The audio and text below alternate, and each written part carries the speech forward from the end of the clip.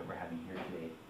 The biologist, Christopher Field, has been awarded the BBVA Foundation Frontiers of Knowledge Award in the climate change category.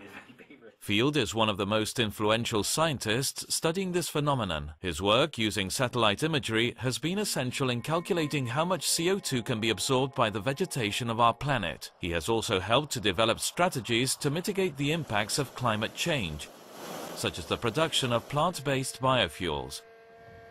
Therefore, Field now co-chairs the group of the Intergovernmental Panel on Climate Change, which deals with impacts, adaptation and vulnerability. Overall, we provide a comprehensive picture of a world that really faces substantial risks, but also has real opportunities for dealing effectively with one of the major problems of our century. Field has shown how ecosystem management can be a weapon to fight climate change, which could also mitigate the virulence of recent events such as the floods caused by the typhoon in the Philippines.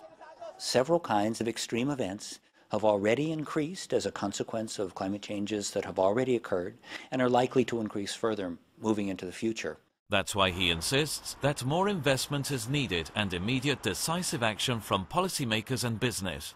It's a genuine priority. If we don't take action soon, action becomes much more expensive, much more complicated, and much less likely to be successful. As a climate scientist, my greatest wish is that climate science gets a fair hearing and that countries, communities, individuals have the information to make smart decisions about their future. An uncertain future where scientists like Field shed some light with each discovery.